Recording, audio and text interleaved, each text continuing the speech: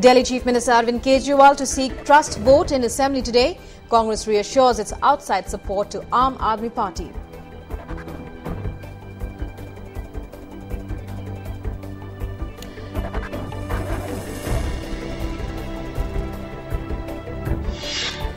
Delhi government orders CAG audit of Delhi's distribution companies, rejects objections of park companies to the audit on the ground that the matter is sub judice.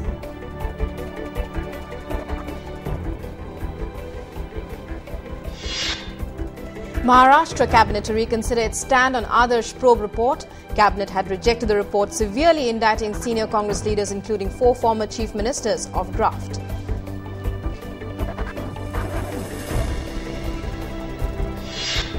Taking a cue from the Aam Aadmi Party in Delhi, Congress MP Sanjay Nirupam demands subsidy of 50% on electricity bills for people in Mumbai.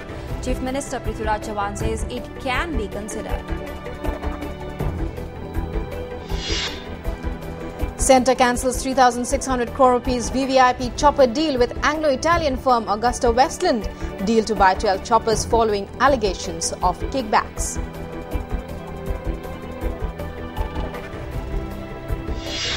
Widespread anger over double gang rape and murder of a minor girl in Kolkata.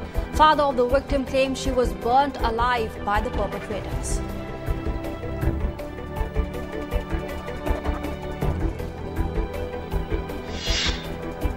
Pressure mounts on Himachal Pradesh Chief Minister Veerbhadra Singh on alleged favours to a power company.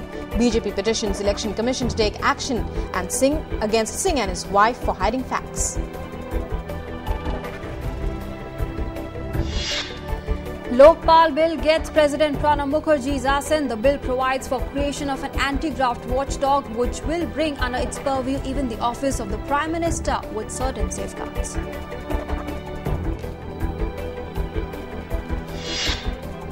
Newly elected Maldivian President Yamin Abdul Gayoom to meet President and Prime Minister today. Important bilateral agreements are on the cards.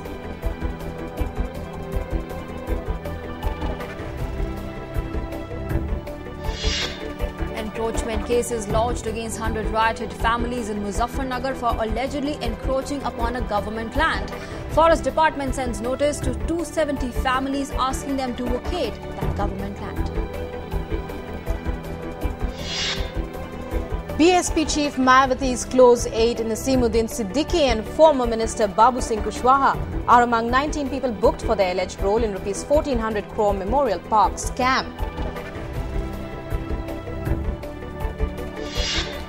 In West Bengal, 13 infants died in 2 days in a state-run hospital at Malda.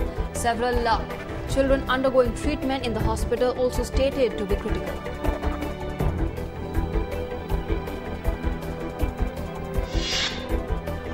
Telecom regulator TRAI imposes fines worth 5 crore rupees in 2013 on operators for poor services, orders disconnection of 9 lakh numbers and blacklists over 1.74 lakh unregistered individuals for pesky calls.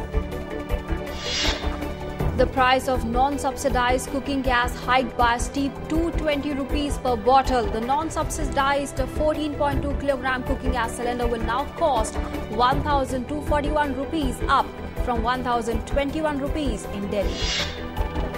A special court in Pakistan hearing the treason case of former President Pervez Musharraf orders police to produce him before the court today. Musharraf failed to appear before court yesterday.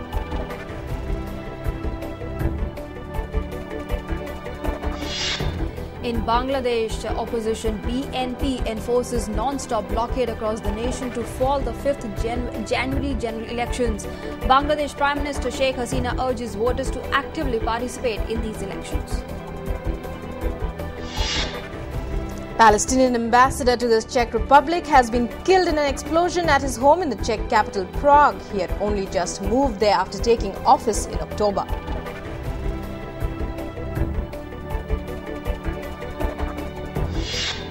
Experts from Iran and the P5+1 group of world powers set 20th January to begin implementing the Geneva deal on Tehran's nuclear program.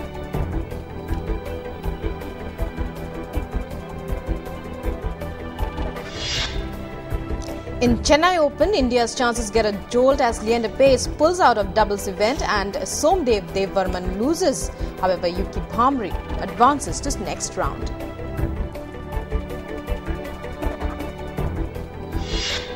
Intense cold wave conditions persist in North India with thick fog disrupting air, rail and road traffic in several parts of the region. Heavy snowfall disrupts normal life in Jammu and Kashmir.